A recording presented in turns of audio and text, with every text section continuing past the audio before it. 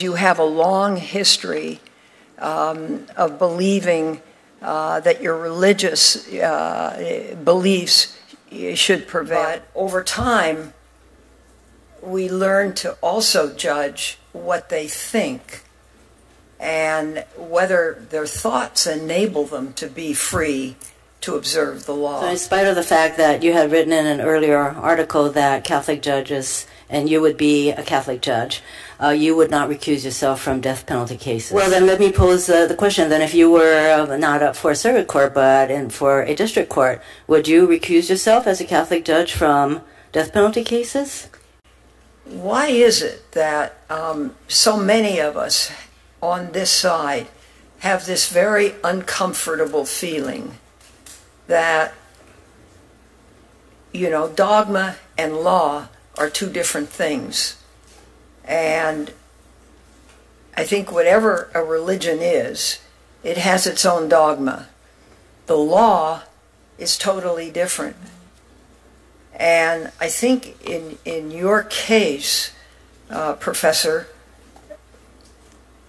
when you read your speeches, the conclusion one draws is that the dogma lives loudly within you. And that's of concern when you come to big issues that large numbers of people have fought for years in this country.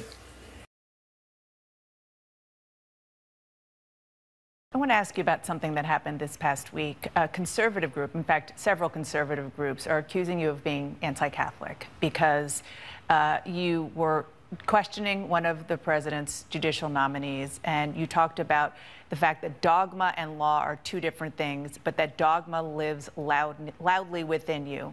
Can you explain what happened? Well, first of all, let me say this. I'm a product of Catholic education. From the Convent of the Sacred Heart. I sat in doctrine classes for 4 years, 5 days a week. I think Catholicism is a great religion. I have great respect for it. I've known many of the archbishops that have been in my community. We've had dinner together. We've spoken together over many, many decades.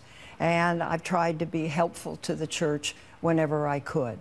Having said that, this is a woman that has no real trial or court experience, and therefore there is no record.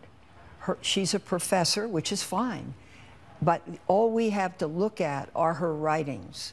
And in her writings, she makes some statements which are questionable, which deserve questions. For example, and this is pretty much a near quote, it may well be that a Catholic judge cannot be independent.